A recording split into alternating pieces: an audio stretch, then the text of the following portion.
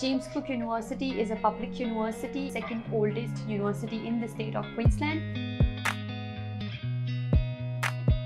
In terms of rankings, well, we are #1 in the world for marine biology and #2 in the world for tropical biology diversity.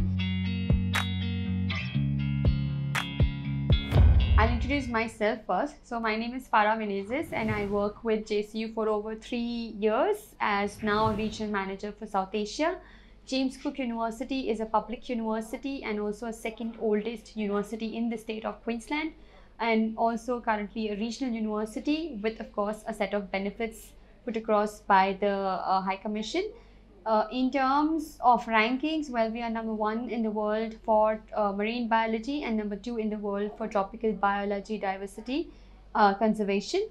In terms of student support, we have 5 stars, and in terms of graduate employment, specifically for engineering, we have about 91% student graduate outcome, and similarly goes for the rest of the courses.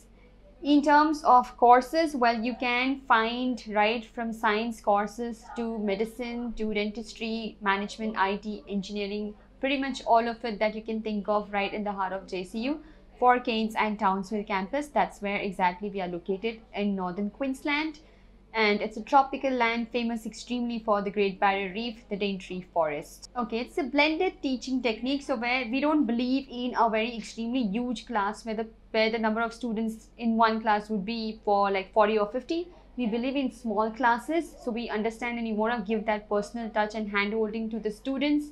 We're not a very big university in terms of student enrollments as such, but in terms of infrastructure, we are one of the biggest university. What we truly believe is to make sure that our students have that kind of a connection, that kind of a personal touch, that kind of a liberty to come and speak to the faculty or the professor whenever and however they want to clear their doubts. If you're applying for 2022 to JCU, to ensure that, make sure that where we are located, let's start with that. And make sure that you thoroughly know what course you're coming for, the subjects that you would like to study, and most importantly, how does it help you in your career in future. That is the most important thing eventually, because all the efforts that we put across or you have put across throughout the years, that should benefit you at the end of the day once you complete that particular course from JCU. Alright, so in terms of the post-study work right story or the alumni story, we had a recent graduate who started studying with us, Masters of Engineering, a couple of years back, has now graduated with us, and the student had been molded and been brought up in such a way throughout his journey in JCU that now currently he's a PhD candidate for within the engineering field itself. There are many other stories where we've come across where the international support team would have gone and extended their hand to help those students.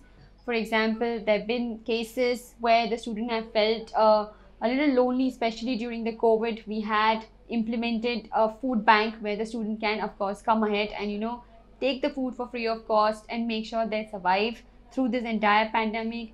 In terms of their well-being, we've always managed to keep as much as extracurricular activities for them to bond with the fellow students so they know where they are. We do understand that they're leaving their home country and coming for the first time, and we want to ensure that the journey has been extremely smooth and well.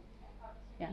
And to know about more success stories, yes, I would like to put across that you can come on the JCU's YouTube channel where you will find a lot of stories from the alumni, successful stories. So if you're looking to apply, do visit SIEC branch and go ahead with the applications. We'll be more than glad to help you out.